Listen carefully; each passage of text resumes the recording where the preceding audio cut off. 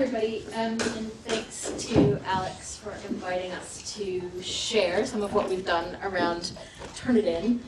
So just by way of context, before Chris sort of demos some of this for you, so we shifted our mode of feedback last year for a number of reasons. We moved away from a sort of, assign a numerical mark and give a paragraph of feedback to this model that Chris is going to demo for you, which uses Turnitin to mark using a rubric as well as quick marks.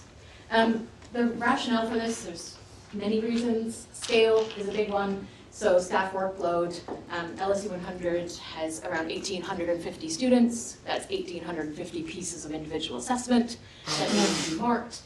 We have a team of 10 people marking that quantity of assessments. So you can imagine the scale question is a big one for us. Related to the scale question is the consistency. So we are a multidisciplinary team who come from a range of different social science backgrounds. For many of our fellows who teach on the course with us, the content that we are teaching is relatively new and relatively outside their area of expertise. So they may be used to marking assignments in their discipline, and they may be very unfamiliar with marking assessments outside of their discipline. And so consistency of feedback in terms of quality was also a big aim for us in this shift. And then, of course, there are the benefits for students, of which we think there are many. Two of the big ones there are around comparison, which I mentioned earlier. So this idea of using a rubric, students can see where they could have done better, how to achieve the next sort of level up from where they achieved.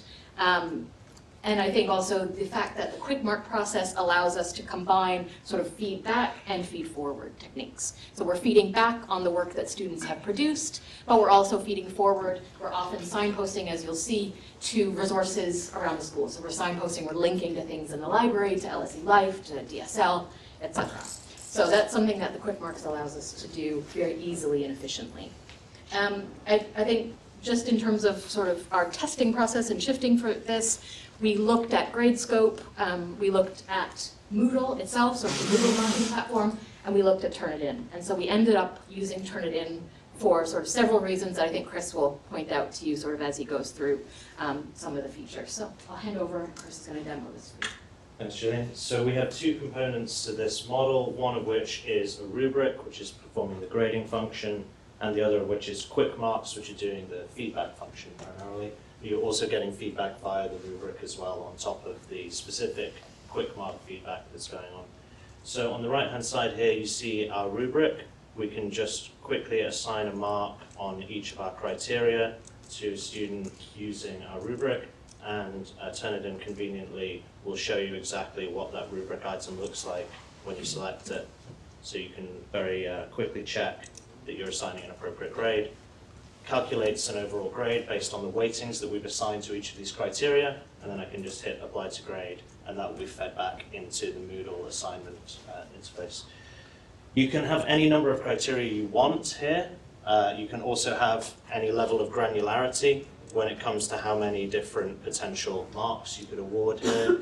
If you want to do things out of 5, out of 10, out of 20, and so on, you can do all of this. You can also assign different weightings to each of those criteria according to the needs of your course. We've tried to keep this fairly consistent for students with 4 criteria, which are equally weighted, so they're worth 25% each. When students actually see this, they look at something that's a little bit more detailed. I apologize if you can't see this one online. I'll put it in a separate window.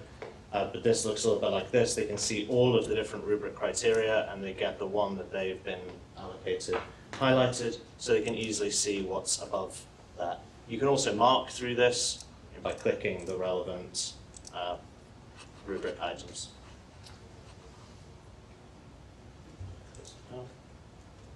Second element then is quick marks. So we're using quite a systematic approach to developing quick marks and using these. You can see the quick marks throughout these papers that we've sort of dragged and dropped on. This is very easy to use. You develop a quick mark that you want to use, you note a point where it might be relevant, and you can just drag and drop it onto the text to give that piece of feedback at a specific point wherever it's relevant. Students then click on this when they're viewing their feedback, and they can see exactly what we've had to say about that point. So this is really good for when you're giving the same piece of feedback repeatedly, and where you want to have a more detailed version of what you would otherwise take a lot of time typing, and in particular where maybe there's things that you want to signpost students towards. A few things you can do with this. In particular, I want to highlight that you don't always have to give exactly the same piece of feedback if you're using a quick mark. So for instance, in this case, I've added a further comment on top of the comment that comes through the quick mark, so a bit of customization. So you could have a quick mark that refers to what the student's work demonstrates, and then a bit more specific context for them that's been added on here. You can also, as you see here, highlight a piece of text and add a quick mark to that, so it's very clear to students exactly where that quick mark refers to. This approach, as we've used it, requires quite a bit of administrative setup at the start, so we need to develop a bank of comments that we're routinely using. Many of us already have these, and then build this in via the Turnitin interface. However, you can also compile this on the fly as well. So if I was to add a new comment, and decide that I like this and I'm going to use it a lot, which would be a mistake, terrible comment, I can just hit convert to quick mark, save that down, and then that's going to appear from now on in my set, which is why I've got loads. There it is, and I can keep adding that. What you can't do, unfortunately, with this is go back and then change all of the comments you've previously added. So if you make a change to a comment that you've already left on a previous paper, it won't then retrospectively change that. So that's something to know. So you can build up your comment bank as you go with commonly used pieces of feedback. One of the things that's really useful for us, having quite a large teaching team, and I'm sure for many of you as well, is the ability to then share this set of quick marks amongst the members of the marking team. So if you want everyone to be using the same sets of quick marks, or you've just developed a really useful batch and you think it could be valuable to markers within your team, you can go to this little cog icon here, select your set of quick marks and hit export set. So you can then send the set of quick marks that you've exported to anyone you like. They can upload that within their own grading interface, and you can all then be working on that same set. They can customize that on their own end, change some of the text along the way if they wish to do so.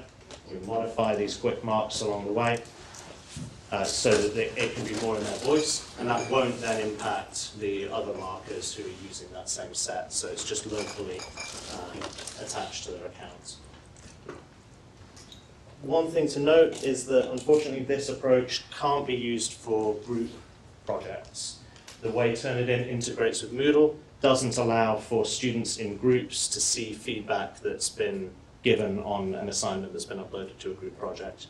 So if that's something that you're using, group work, you won't be able to, unfortunately, take advantage of this. We did learn this the hard way, yeah. Unfortunately, by using it for our group project. Which does head off, maybe Lee's question would be, can we then export this set of feedback? And you can here. So you can export this as a PDF that you can then send to students, which we then had to do when that wasn't an option. Yeah. We're going to take questions at the end. Was there anything you wanted to add? No, that's great. Brilliant. Thanks, guys.